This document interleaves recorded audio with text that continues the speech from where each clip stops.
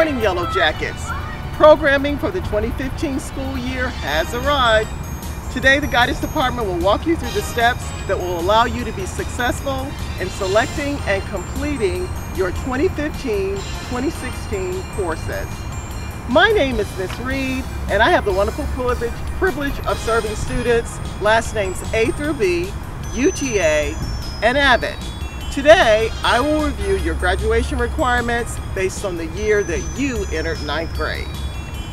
I'm Mrs. Scriven. I am your college and career counselor. I work with all students grades 9th through 12.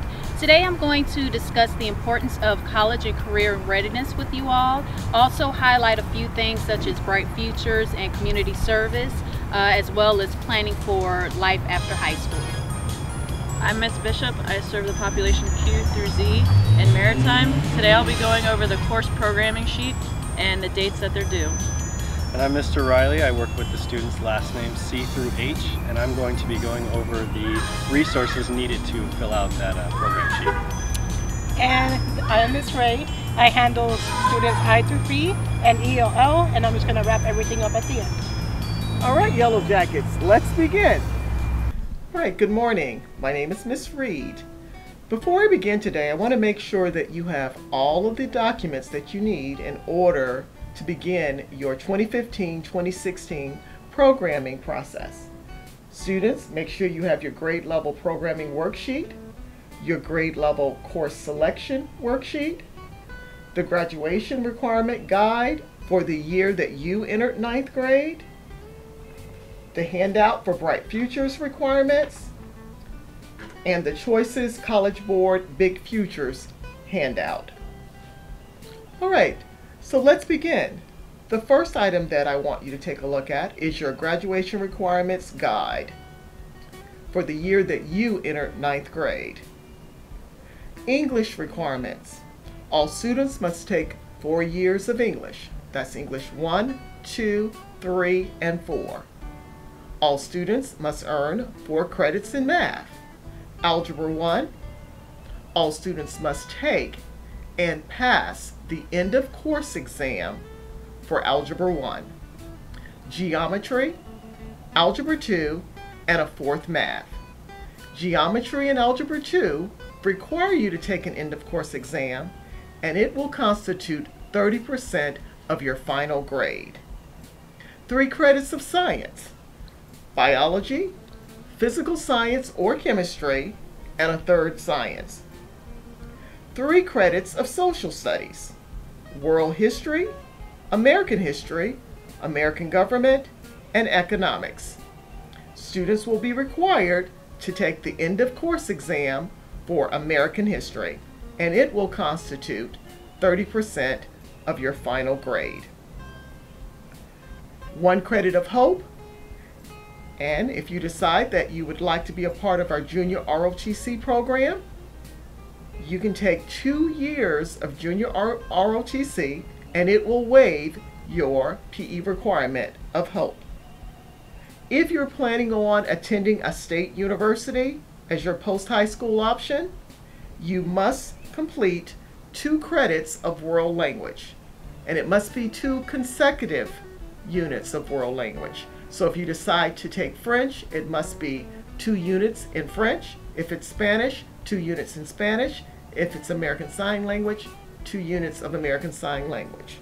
Again, that is a college admissions requirement, not a high school graduation requirement. All students must take a half credit of reading, complete 1 credit of a performing or fine arts credit, and complete 1 online virtual course. An example of 1 course is, for example, psychology. Well, psychology will earn you a half credit. If you complete psychology, you will have met the virtual requirement. If you decide to take hope, it's a full credit. It requires you to take segment 1 and 2 in order to meet the virtual requirements. Thank you for your attention. Students, at this time you'll need to take your grade course selection worksheet out. It's going to differ by grade level. We will start with 10th grade. At the top of the sheet, you'll see a place for your name, student number, email, and phone number. Please make sure all of this information is filled out before you begin. Moving on to the core academic courses listed first on the sheet. For 10th grade, you see English, Science, Social Studies, and Math. You will need to have this filled out by your teacher and then signed. The levels are going to differ depending on honors or AP or regular. Make sure you have this discussion with your teacher and you guys pick the best fit for you.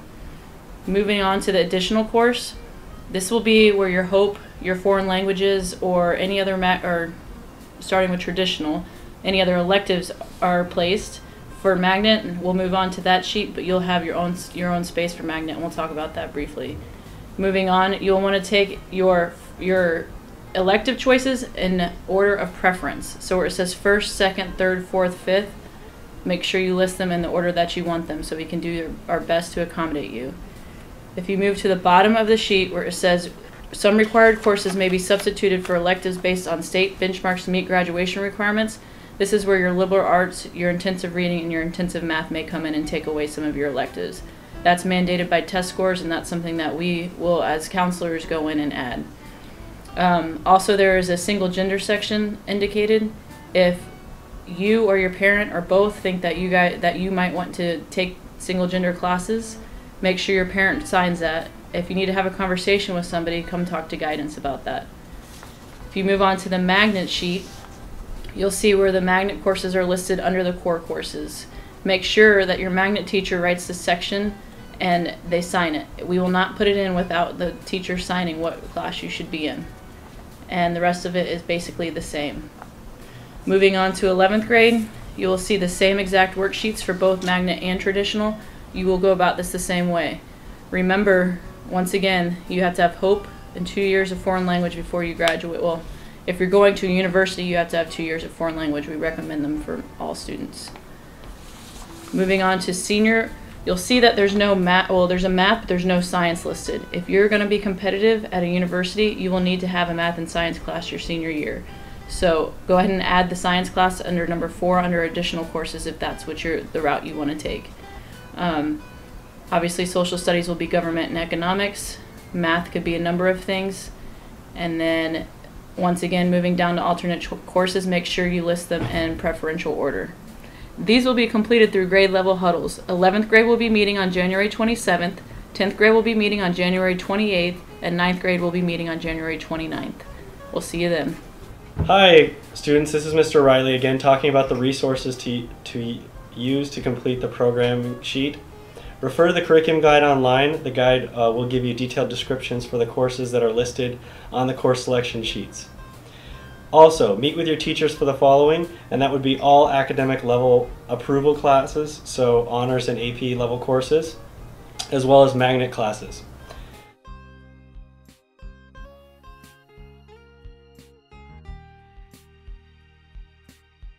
Bright Future Scholarship Program.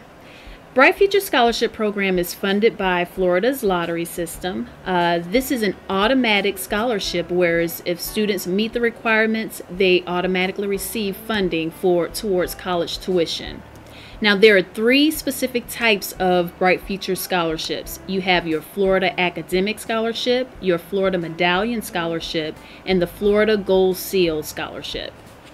The Florida Academic Scholarship, students must have a 3.5 weighted GPA within 16 academic credits. Those credits specifically will be like your English, your math, social studies, science, and foreign language. Students also have to take the SAT or the ACT and score a 1290 SAT in critical reading and math, or the ACT, a 29 composite score.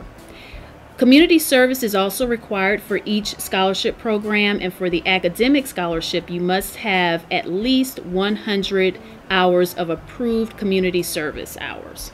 The Florida Medallion Scholarship, students must have a weighted 3.0 GPA in the 16 academic courses. Again, those courses are your English, math, social studies, science, and foreign language.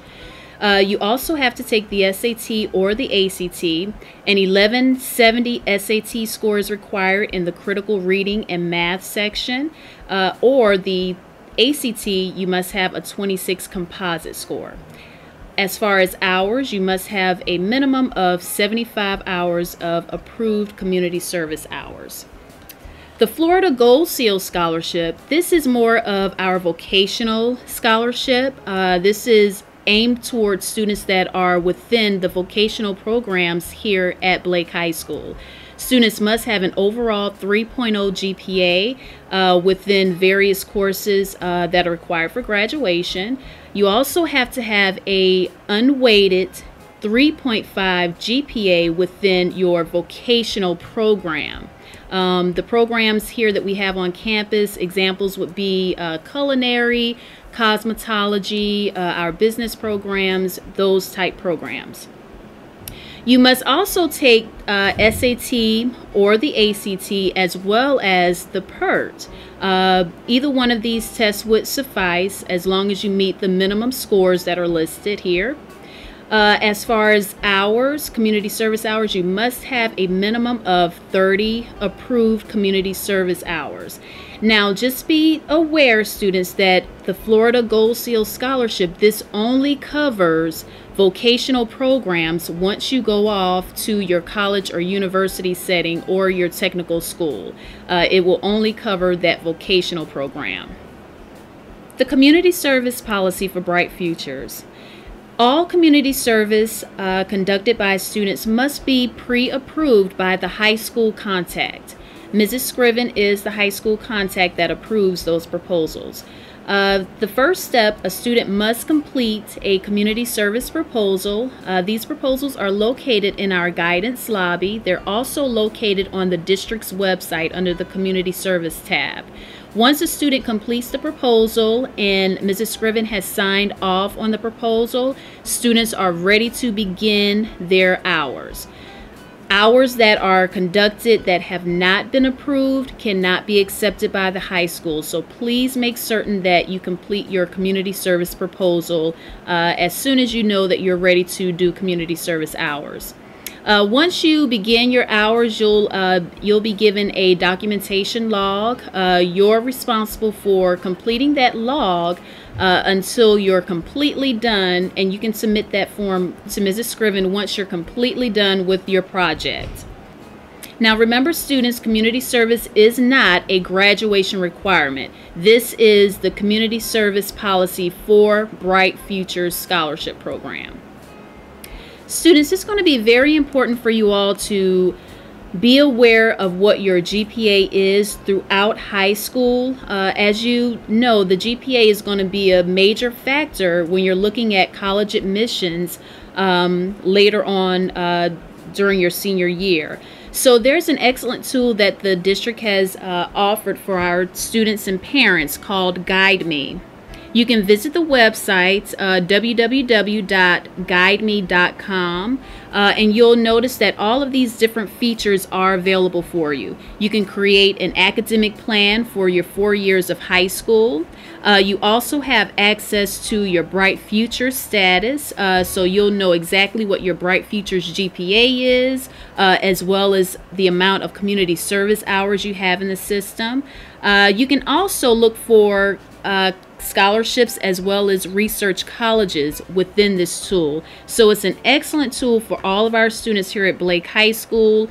Please take a chance to utilize this opportunity, share this with your parents. The login for Guide Me is going to be your EDSB login information. High school is an important time of a student's life. This is the time where you learn about yourself and determine what your future aspirations are.